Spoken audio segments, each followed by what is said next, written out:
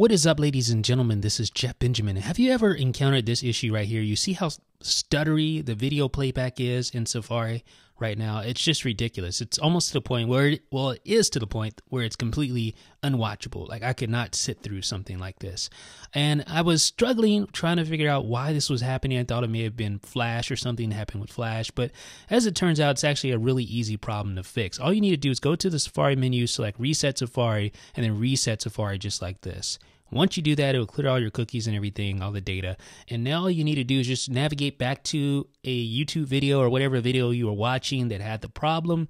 And you can see right here the AUXO 2 review. Now everything's smooth as butter, just like normal. We are back to normal. I don't have to switch to another browser like Chrome or anything like that. I was dreading the idea of doing that. So now I can stick with Safari, and hopefully you'll find this useful if you've ever encountered this problem. It's super easy to fix, as you just saw. Let me know what you guys think in the comments. This is Jeff with iDownload Blog.